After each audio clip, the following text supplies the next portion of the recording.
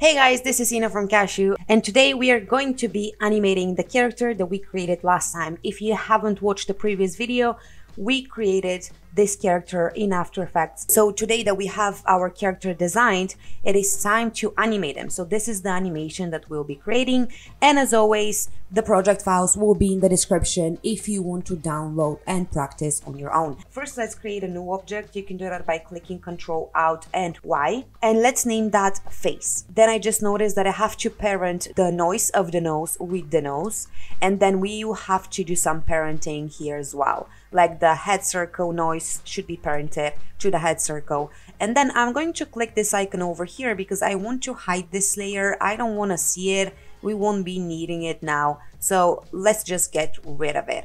Now let's parent the head noise with the head and hide it again. We already parented the nose noise. So I'm just going to rename that and hide it. Then I'm going to do the same thing with the beard. I'm just going to parent the mask and the noise of the beard with the beard, and I'm going to hide them. Same goes with the eye mask and then the other eye mask as well. So now I see that I have another layer for the noise of the body. I'm going to parent that to the body and hide it again. So now our composition contains only elements that we will be animating. The next thing that I'm going to do would be to parent all the face layers to the new object that we created for the face. The first thing that we are going to do would be to just select the body and the noise. We are going to be animating each body part separately, and we are going to start with the body. I'm going to hide everything else, and I am going to first change the anchor point. You can do that by clicking Y on the keyboard, or if you have the anchor point mover, you can just click on one of the arrows. So I'm just going to manually move that here, and now I will be animating the scale and the position. So I'm going to click on the body layer, click P on the keyboard, and then S to bring up scale and position, and add keyframes. I'm going to select these and click F9 to easy ease them. And then I am going to move to around the 1 second mark. And keep in mind, we're going to play with these keyframes until we are happy with the action. So for now, let's just start by adding keyframes on the 1 second mark. So I'm just going to click the icon over there so I can add keyframes. So now that we have the keyframes at the start and at the end, let's add the in-between shots. So just going to animate the scale here and the position. And then in the middle, I want it to go up and scale it a bit. Yes, like that. And then right before the final keyframe, I'm going to copy the second keyframes and paste them there because we would like this animation to loop. And let's play that. Okay, looks pretty good, but we'll need to make some adjustments. So now let's click on the body and then position. And then we are going to click on the graph editor so we can adjust the frames. We will need to separate the X from Y positions, and then we'll need to easy ease all the keyframes by clicking on this icon and then adjusting the arcs. So let's just first easy ease them, and this one as well. Okay, great. So now we'll need to make some adjustments. So when you're working with the speed graph and or the value graph, you might want to just play your animation to see what will be the best fit. So for now, I think this one doesn't look very good. So let me try this. Okay, it doesn't look good either. So I'm just going to make another speed graph like that. And this is way better, and I just need to adjust it a little bit more. So again, play around with the value graph or like the speed graph until you're happy with the animation.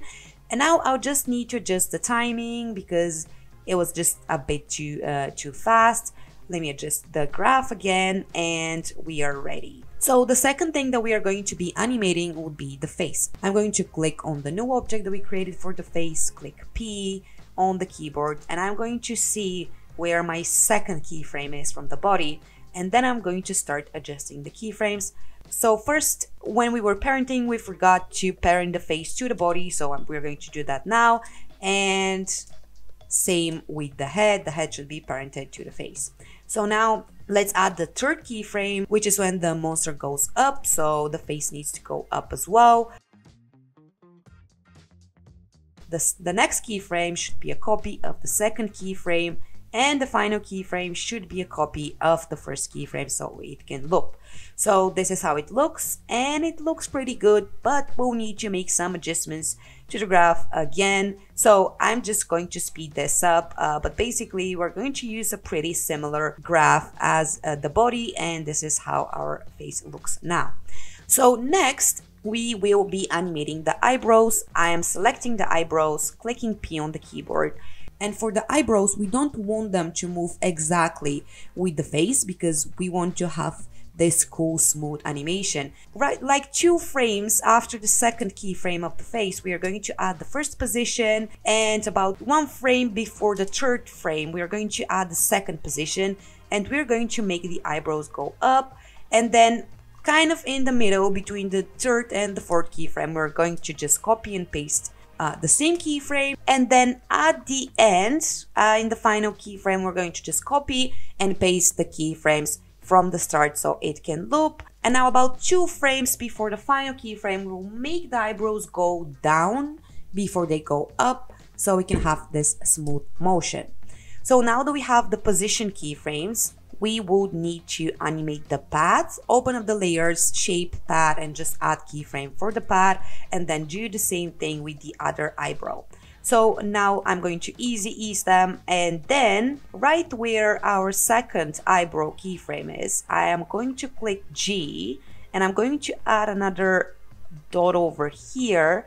Yes, and I'm going to just hold so I can make an arc, and then I'm going to adjust the eyebrow, and then I'm going to do the exact same thing with the other eyebrow. So when the monster looks up, the eyebrows go up as well, not only with the position, but also they change their shape and form. So now I'm just going to add another keyframe, basically just copying the last keyframes.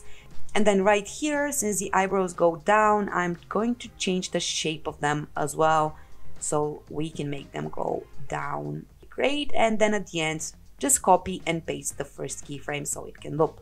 So this is how it looks for now, and I think that's cool. So we are ready with the eyebrows. Now let's move forward with the pupils.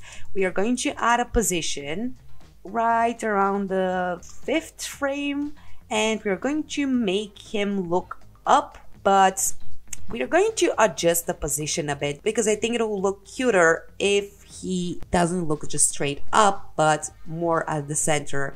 Yeah, so the difference is pretty obvious, and I think it looks way better. So now let's add the other keyframes and then just copy and paste these keyframes. However, at this point, he should be looking down, so let's adjust that a little bit. Yes, and then at the end, we are just going to copy and paste the first keyframe again. So I'm going to easy ease these keyframes by clicking F9, and let's play that. Okay, so see how when he looks down, it looks kind of weird. I mean, it just happens too fast and it's just too big of a motion. So we're going to adjust that. Let's just adjust the pose when he's looking down so it looks more natural. And now let's see. Okay, yeah, well, this is way better now. Okay, perfect. So how about we make him blink before he moves his eyes? That would make him look way more natural. So I'm going to select the 2 eye layers, click S on the keyboard to bring up scale, and then add a keyframe. And then about 2 frames in, I'm going to click on this icon and bring that to 2.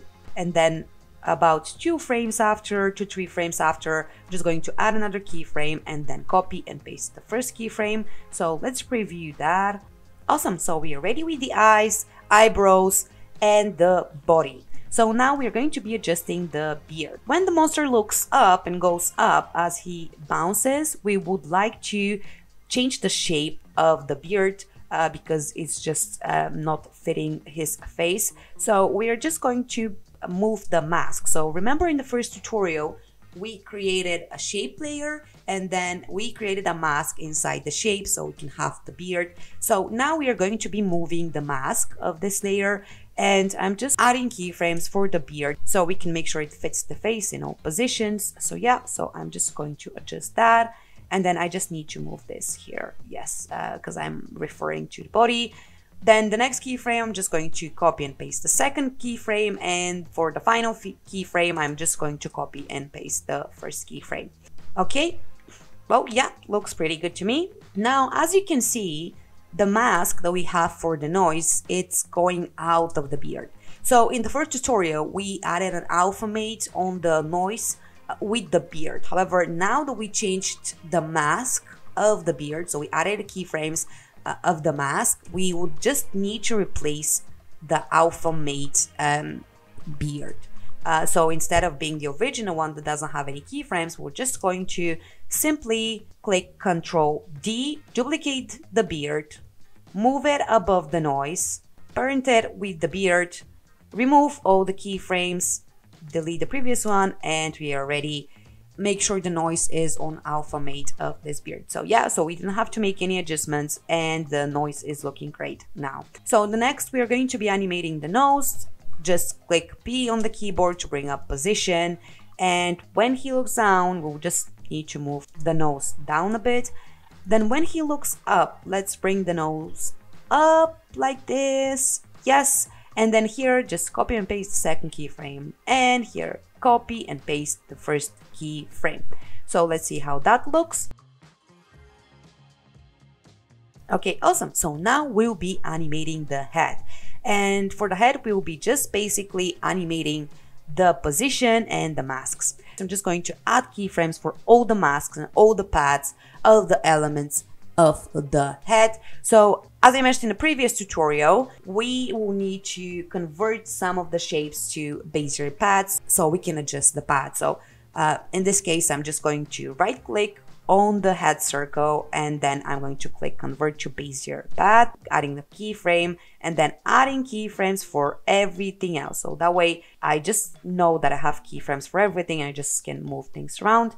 I am going to select all these layers and click U on my keyboard so I can see only the keyframes that I want. And now that we have the first position, let's animate the second position. So here the head needs to go down a little bit. So let's adjust that.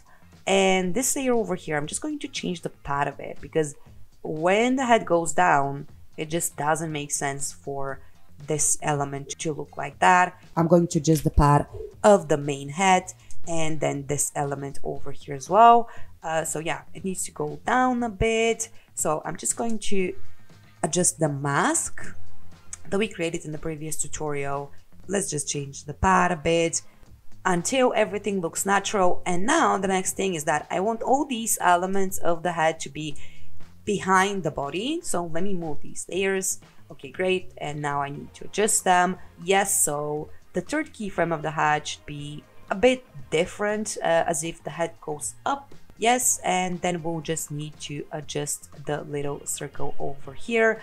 And again, make sure the first and the last keyframes are the same so we can have this cool loop effect. I just need to adjust this layer over here. Yes, copy, paste, adjust that.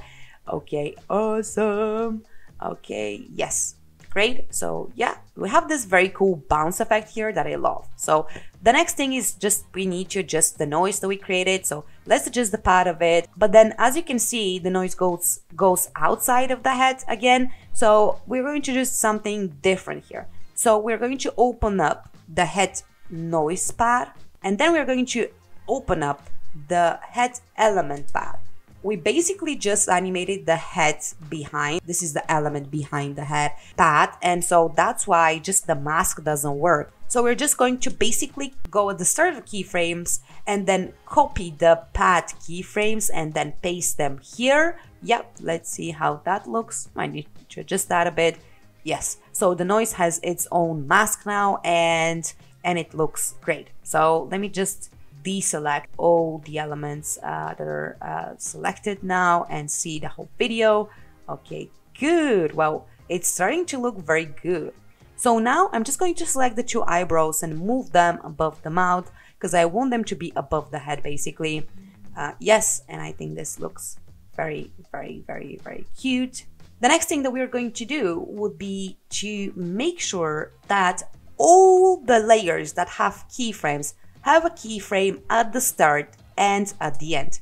Because for example, as you can see here, because these keyframes are basically not where every keyframe ends, so we're just going to make sure we have keyframes, because the next thing we're going to do would be to copy and paste all the keyframes a few times. Yes, and the reason we are doing that, because basically we can also add an expression here, but since later on we'll be creating a duplicate of this layer, I want to make sure I track where every keyframe ends and where the whole composition ends, so I can create a smooth loop animation. So now this is our main character, so just rename that main character and click Ctrl D. We are just basically now going to duplicate it a few times, but adding a few different things to each one of these characters. Yes, duplicate it again. I have this vector of glasses that I want to add to my second character, and I'm just going to parent that to the nose, and I'm just going to change them out. Yes, yeah, great. Okay, so basically then the whole animation is the same. It's duplicate of the first one, but we just added the glasses. So let's do the same thing, just duplicate the main character. That will be main character 3. For this one, I'm just going to remove the head, and I'm going to create another head that I'm going to add here, and I'm going to parent it to the body. And I'm going to do the same thing, just duplicate the main character again, and in this composition, I will be adding this head over here, and I'm going to be adjusting a few things. And now, for the cool part, we are just combining all these things and creating our cool looping animation. And then I'm just going to type main character so I can see all the variations of the character that I created, and I'm going to drag and drop them here. Okay, great. So now let's zoom in timeline and let's see where is this cut. This is over here. So we're going to be switching the characters in the moment where keyframes are the fastest, and this is when the character goes down. So that way it looks smooth rather than just clumsy and weird. So we're switching exactly here.